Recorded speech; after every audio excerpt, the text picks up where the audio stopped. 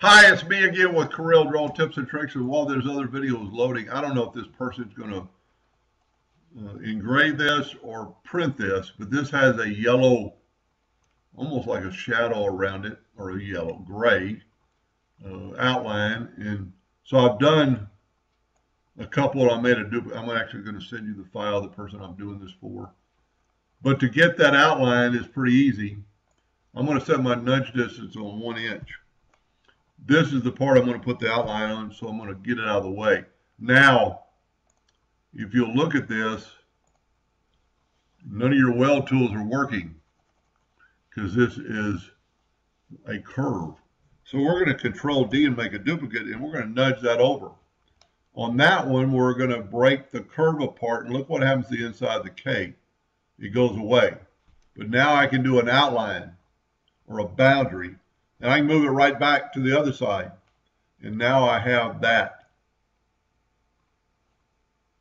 And you could also do this with a contour tool.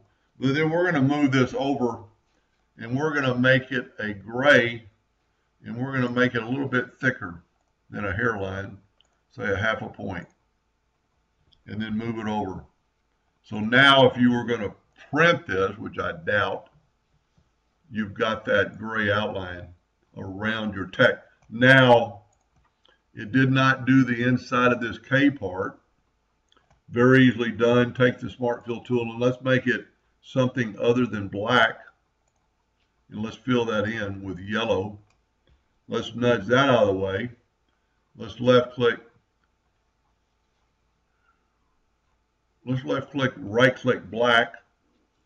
That should be the exact shape of that. Let's put it back. You can't see it.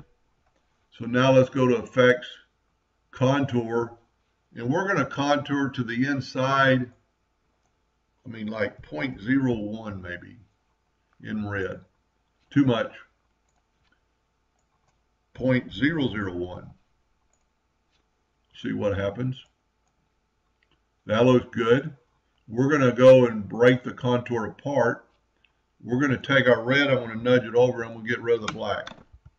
Now the red is way over here. I'm going to nudge it back, and I'm going to make it that same gray and make it a 1/2 point.